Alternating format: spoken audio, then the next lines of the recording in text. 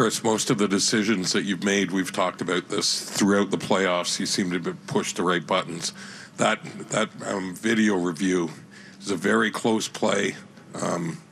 If it goes against you, not only you give up a goal, but they go to the power play. Can you take us through what went through your thinking as that video review went through? Our process, it starts with our video coaches. Noah and Mike are the ones who look at it. They headset Stewie and Mark Stewart.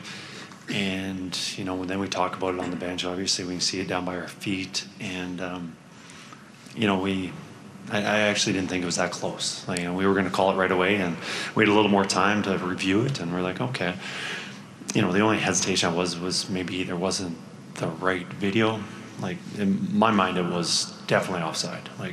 But I guess you never know. But, it was something we wanted to challenge almost immediately when we saw it.